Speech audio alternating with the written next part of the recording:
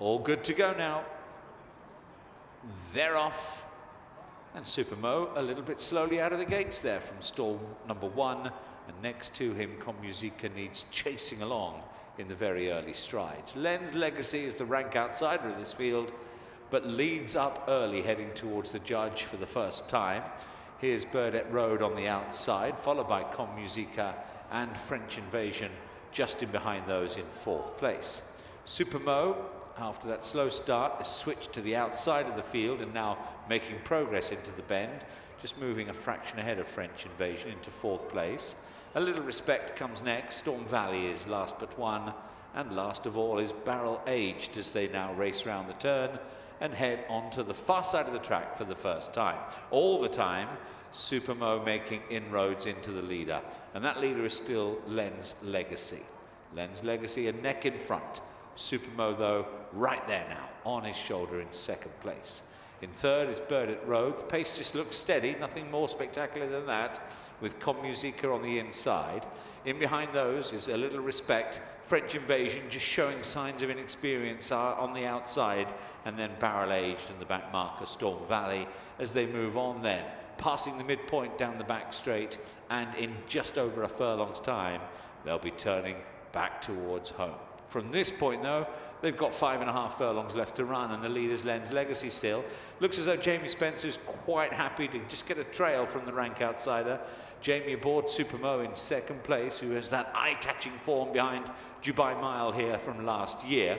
He's 2nd still and going comfortably. On the outside, Burdett Road now makes a move and forces Supermo to go with him, and these two sweep on by Lens Legacy with half a mile left to go. French Invasion right in behind them as well. He's about to go into 3rd place, followed by Musica and Storm Valley. Then comes Barrel Aged, and the back marker is A Little Respect. Supermo has taken the advantage here. Burdett Road comes under pressure. French Invasion hasn't yet been shaken off in 3rd place, and then in 4th is Storm Valley as they race then down towards the final 2 furlongs. Barrel Aged is in 5th place as they now accelerate inside the last 2 furlongs. Supermo has company. Here's French Invasion powering to the front here. This good-looking horse, huge gallop on him, massive stride, and he's using it to great effect, to devastating effect. It's his first run. French Invasion wins in the style of a really good horse. Supermo's weakened right out of it, but French Invasion, what a taking debut.